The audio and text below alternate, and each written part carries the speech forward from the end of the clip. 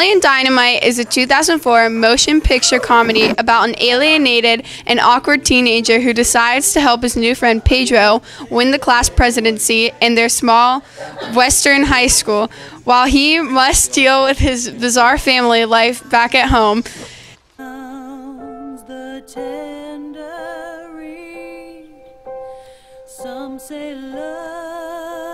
His family consists of his fragile brother Kip, who is seeking his soulmate on online chat rooms, his Uncle Rico, who is stuck in his football glory days from high school, and Grandma, who spends her time dune buggying with her friends.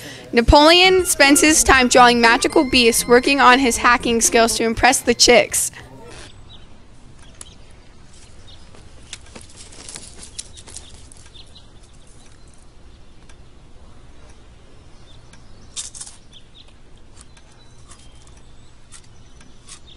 Napoleon, give me some of your tots. No, go find your own. Come on, give me some of your tots. No. This retro Fox short-length film, Napoleon, is sure to steal your heart. Although this film is very funny, it has no defined plotline and at times can get boring. However, Napoleon's hip-hop dance at the end makes it all worth it. Let's see what people around Hyatt's think of Napoleon Dynamite. I give this movie a 5 out of 10 tater tots because at times it can get kind of boring. So. And it's good, so I'm going to give it a 7 out of 10 tater tots. I give Napoleon Dynamite 5 out of 10 tots. Me too. Same here.